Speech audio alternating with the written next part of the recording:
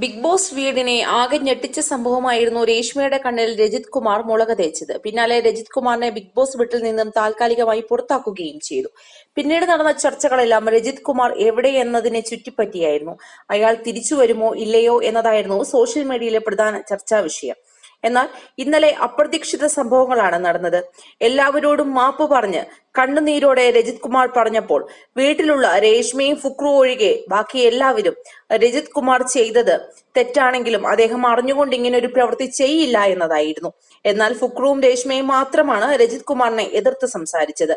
പിന്നീട് രേഷ്മയോടായി മോഹൻലാലിന്റെ ചോദ്യം ഇങ്ങനെയായിരുന്നു: രജിത് കുമാർ അകത്തേക്ക് വരണമോ പുറത്തേക്ക് പോകണമോ എന്നതായിരുന്നു രേഷ്മയോടുള്ള ചോദ്യം. അതിന് മറുപടിയായി രേഷ്മ പറഞ്ഞത് അദ്ദേഹം ഇനി അകത്തേക്ക് വരണ്ട എന്നതാണ്. അതോടെ ആരാധകരെല്ലാം ഏറെ നിരാശയിലായിരുന്നു.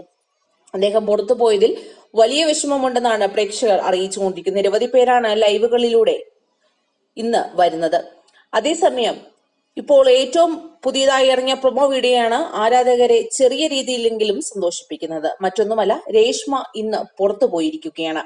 വലിയ അലങ്കാരങ്ങളൊന്നുമില്ലാതെ ഏറ്റവും കുറവ് വോട്ട് കിട്ടിയത് രേഷ്മയ്ക്കാണെന്ന് മോഹൻലാൽ തുറന്നു പറയുകയും രേഷ്മയ്ക്ക് തന്റെ ബാഗ് പാക്ക് ചെയ്ത് ഉടൻ തന്നെ തന്റെ അടുത്തേക്ക് വരാമെന്നും മോഹൻലാൽ പ്രൊമോ വീഡിയോയിൽ പറയുന്നു.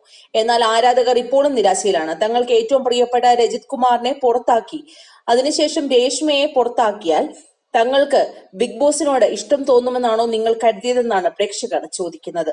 ഏതായാലും ഒരു ചെറിയ കനലെങ്കിലും അണയുമായിരിക്കും രേഷ്മയുടെ പുറത്താകലിലൂടെ. കൂടുതൽ വാർത്തകൾക്കായി ഈ ചാനൽ സബ്സ്ക്രൈബ് ചെയ്യുക.